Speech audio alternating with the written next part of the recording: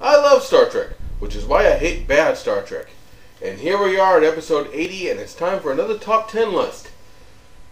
What do you say, Kim? Do you think it's time to talk about the decline of Star Trek? I think we're ready to take this on. Now it's time for Voyager. But the top 10 best of Voyager. What can I say about Voyager? It could have been amazing. It could have been the greatest Star Trek ever, but it really wasn't willing to try anything new and just stayed where it was safe and comfortable and repetitive and was the worst of what Star Trek had to offer. In a part of space where there are few rules, it's more important than ever that we hold fast to our own. And it just went downhill from there until it finally bled into Enterprise. Was it something I said? Still, as I said, we're not here to talk about the bad, we're here to talk about the good. And the way I make it sound like Voyager's some cartoonishly stupid thing. So without any further ado, here is the top 10 Voyager episodes.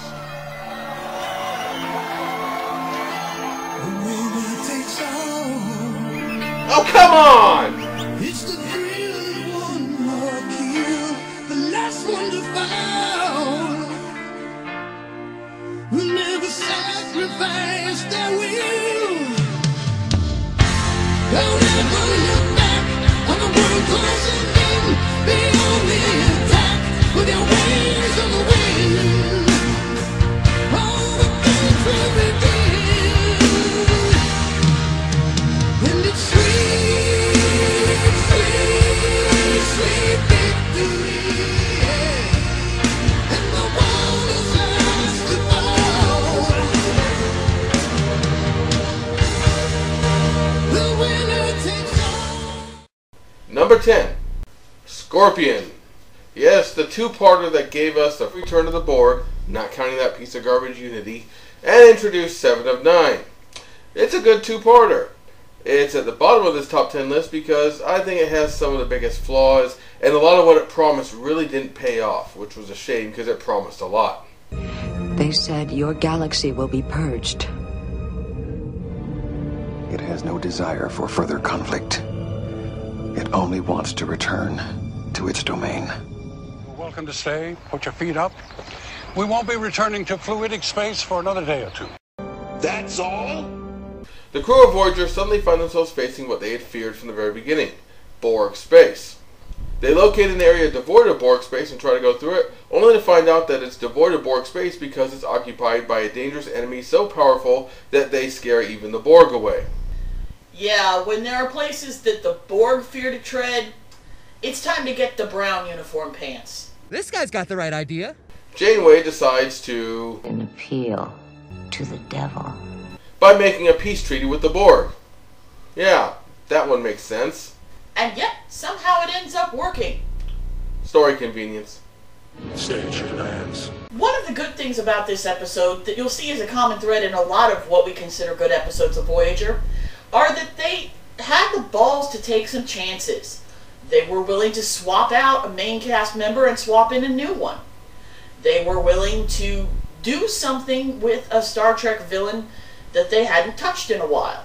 Also, Chakotay actually disagreed with Janeway, which he should have been doing from the very beginning given their whole adversarial role to begin with. But for a change, Chakotay was actually saying no to Janeway, until she talked to him again. It's my nature. What is this? Intra-crew conflict? Never! Scorpion was a great two-parter and one of the best episodes Voyager has to offer. Its ambition exceeded its reach a little, but hey, at least it had ambition. Then we have an agreement. The winner takes all. Number 9. Virtuoso. Yeah, we've already covered this one as an SOS episode, but it still is one of the top 10 and for a very good reason. It's an enjoyable and awesome episode, and it's all about the Doctor. I think almost half of these are Doctor-centric episodes, and even the ones that aren't feature him a lot. Not an accident. The Doctor is probably the best character in Voyager, certainly the best character in early Voyager, and even later Voyager. Part of that's just because they refused to allow 7 of 9 to actually have any development. Yeah. 7. You shouldn't keep your fans waiting. Voyager encounters some aliens who are mathematically gifted, but also extremely arrogant. So, the Federation in a couple hundred years, basically. Somehow, despite being so mathematically advanced, they hear music for the first time coming from the Doctor and are amazed at the mathematical properties it contains. He introduces a whole new facet of culture to them, and they treat him like a living god. His fame soon goes to his head, and he is seriously considering leaving Voyager forever to placate his new fans. A whole planet of fans. I can see the appeal, I gotta be honest. Have you ever balanced simultaneous equations? Hey, no groupies for you.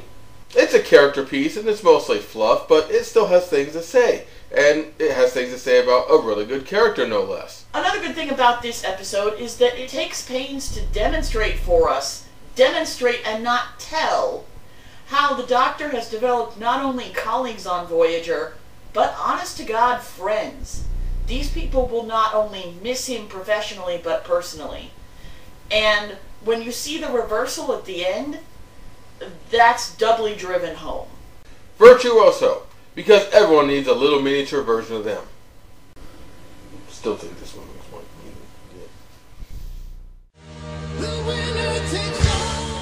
Number 8. Living Witness. Shock of all shocks, another Doctor episode. The Doctor awakes and finds out he was stolen centuries ago. He's actually the backup Doctor, not the real Doctor, but a copy nonetheless. And he watches the descendants of these aliens recreate the incident in which he was stolen, as well as just encountering Voyager, and sees all the historical revision they've gone to.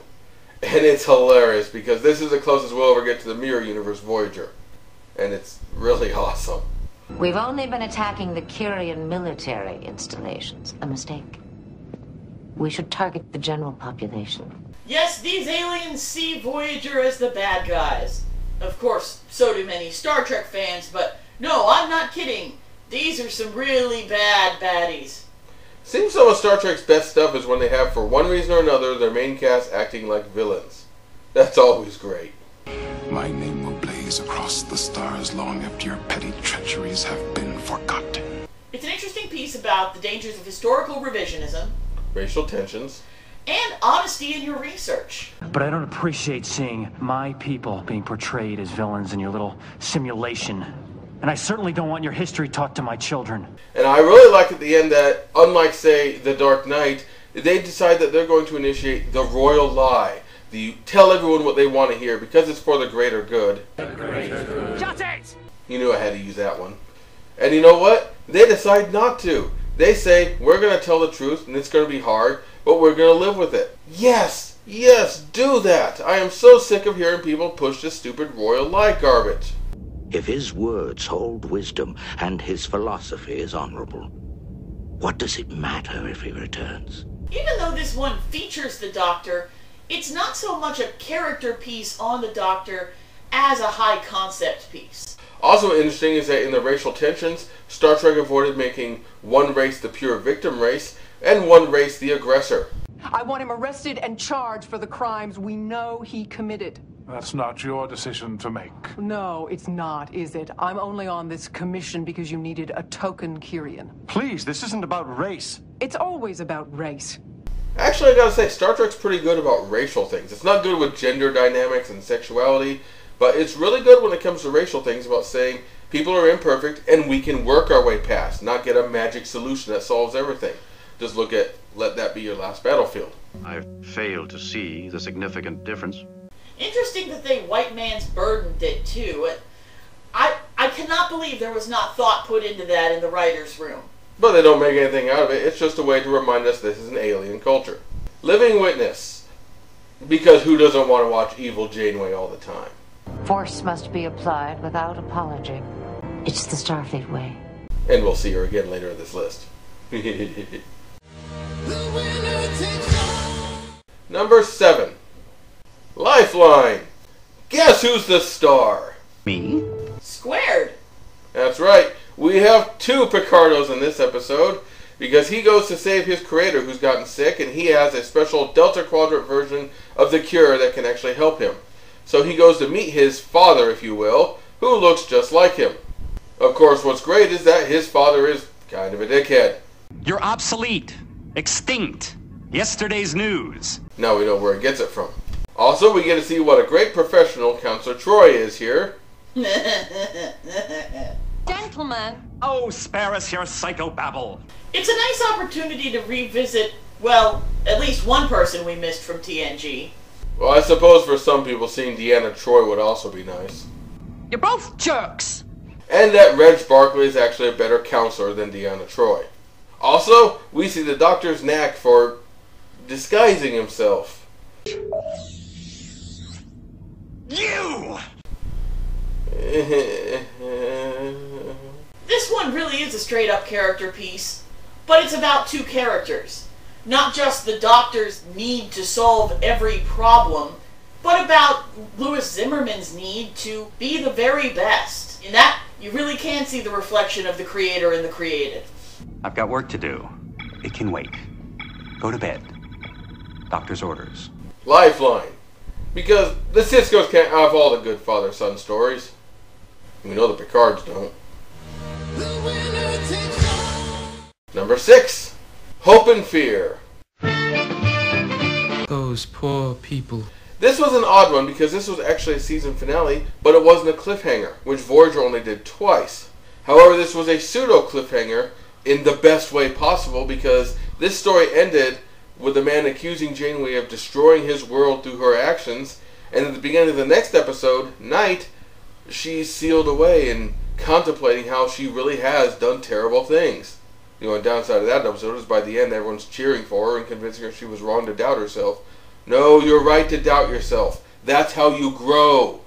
No, don't develop as a character.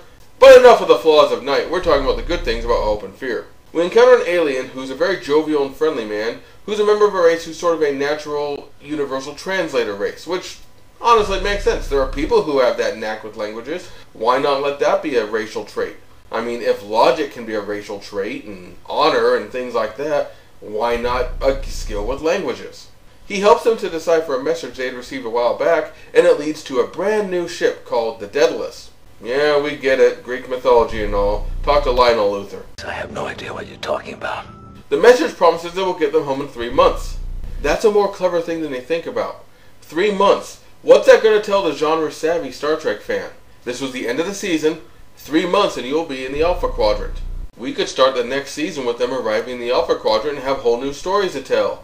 This would be a move forward for Voyager, and it could be exciting and cool, interesting ideas. I'd be willing to brave this void if it meant keeping you with us. They didn't follow through on that, to see my previous bitching about Night, but the potential was there with this episode. I think the only thing that would improve this episode is that Arcturus, the alien translator, had shown up several episodes before and helped them with this, and that this was just the end of his storyline. We really like him, but when you learn what he's truly about, you're not nearly as surprised as you would have been if he'd been around for a few episodes. You haven't had a chance to get used to him, feel betrayed by him. You expect betrayal because he's the guest star and he's acting friendly. Yeah, when the alien of the week turns, you just kind of shrug and go, oh yeah, alien of the week. But when the guy who's been with you for half a season reveals that he's a traitor, well, that actually gets some emotional mileage. Also, I think it's very important to realize he has a point. Listen to this. You negotiated an agreement with the Borg Collective. You helped them defeat one of their enemies. Did it ever occur to you that there were those of us in the Delta Quadrant with a vested interest in that war? Victory would have meant annihilation of the Borg, but you couldn't see beyond the bow of your own ship. I don't blame them. They were just drones, acting with the collective instinct. You had a choice. He's not wrong. Again, the biggest flaw in Hope and Fear is that they dropped the ball of what it offered, not any flaws with the episode itself. And that's why this holds the spot at number 6, because it could have been so much better if everything around it had lifted up to what it was lifting. But it was still a great tentpole episode. Hope and Fear. It gave us hope that Voyager was going to change, and we feared what it would end up being. No change. Those poor people.